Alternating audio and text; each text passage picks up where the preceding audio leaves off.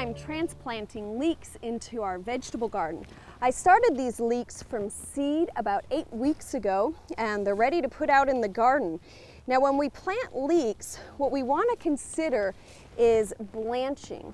When we eat a leek, we eat the white portion of the shoot, and the reason it's white is because it's been buried below soil.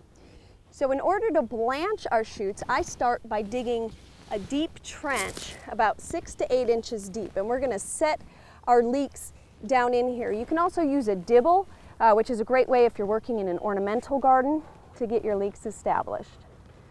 Okay, and trying to gently remove our leeks here.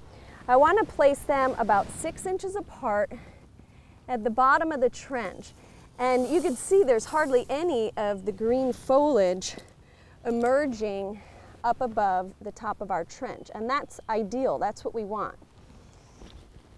We're going to space them out about 6 inches, and I'm not going to backfill our trench with soil right now. I'll put a little bit in just to hold our leeks in place, but what I want is for this trench to slowly fill in over time. As it rains, it'll wash more and more soil into here, or if it doesn't rain, our irrigation will wash more soil in. And so we want to cover these stems about 1 inch at a time.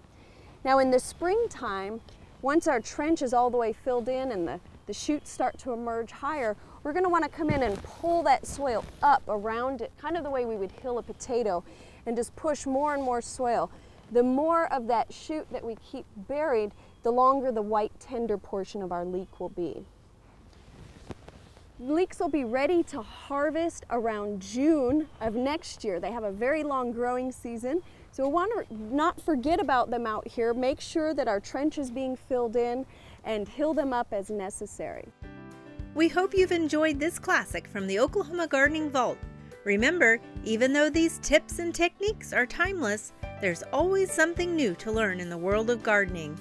By subscribing to both Oklahoma Gardening and OK Gardening Classics, you'll have access to a wealth of gardening knowledge, both classic and contemporary.